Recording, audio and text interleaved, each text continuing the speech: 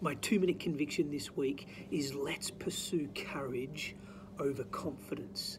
In a world of appalling superficiality, really, we see people live out enormous amounts of confidence, but we can never know what's really going on in the inner world of individuals. And confidence is one's belief in their own capabilities. It's almost wanting an assurance of an outcome.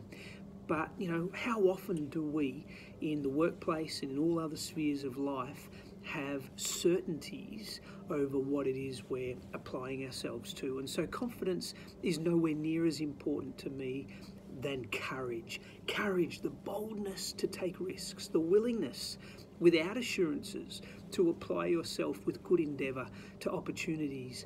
And even when you are lacking internal confidence, it's the courage that causes you to step out, to step up, and to have a go. And so I really want to urge all of you as emerging and established leaders to be much more people of courage than you are necessarily worried about your inner confidence.